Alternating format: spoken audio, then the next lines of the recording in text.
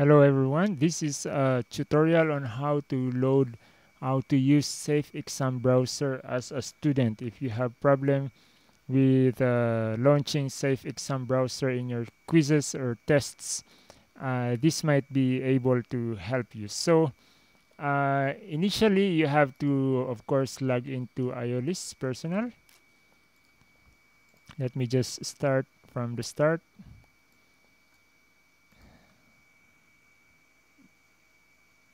After we log out, I log in here, and then I go to iStudy.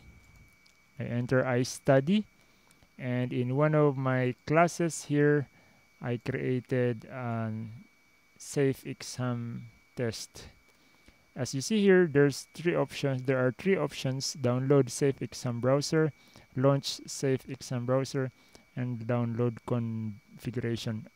You are watching this probably because you have challenges running it. So let me uh, go step by step how to properly install it according to how it works in my computer. It might help you. First, we download Safe Exam Browser, and make sure you download your most current version.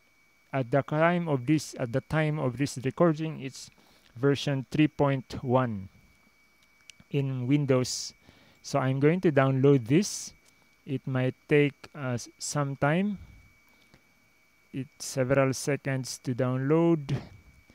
It says here I already downloaded it many times, so you can just download it and wait for it. Okay, this is only 26 seconds. So one instance of a person who have had a difficulty was that the student downloaded the version 2.4, which is older.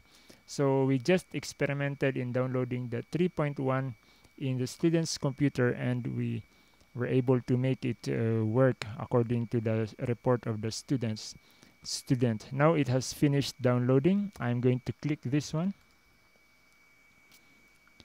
and it should install. What happened? I don't know what happened, but maybe okay, it's here. We have to, after reading this, you click this one, I agree, and install. Now it says Safe Exam Browser, do you want to install? Yes. Just answer yes. So I can close actually this one from the back. This one I can click back to get back to the exam, and installation successfully completed. Now we can just click launch Safe Exam Browser, and it will try to overwrite the whole screen. And I'm using a special recorder here because you cannot record the screen normally when Safe Exam Browser starts. So when we click launch Safe Exam Browser, you just click send anyway and open a Safe Exam Browser, and then it will overwrite the whole desktop with its own some kind of desktop trying to ask you to log in again. This is a new browser instance, so you have to log in again. You have to read this, and it's like you're in another computer and the old computer has been locked down. So you can only see this in this computer.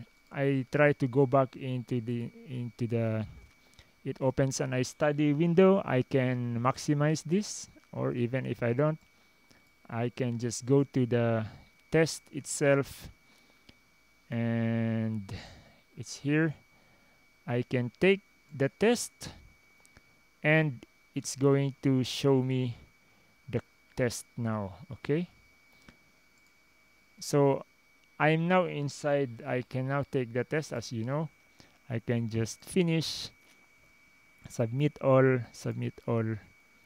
and I got perfect, and finish review, and that's the test. So I am able to to submit the test. Now we can actually quit the Safe Exam browser, and here we will see if we reload this that there are already 4 attempts.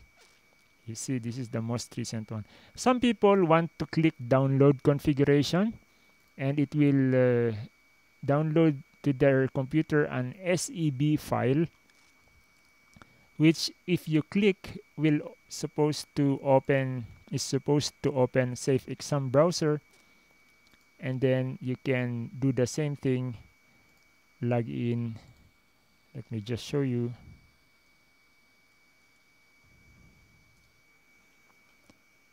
Go to iStudy and go to the quiz and search subject and click the test, and let's reattempt quiz. Let me try to maximize this. Yes, God is love. Submit and finish. Okay, so it's the same thing. Now we have 5 attempts inside the Safe Exam browser. When we quit Safe Exam browser and get back to the normal desktop, when you refresh, there are now 5 attempts. If there are any challenges that have not been taken care by this video, please let me know in by contacting us in Facebook. Thank you, or in email. God bless, keep safe, and good luck in your studies.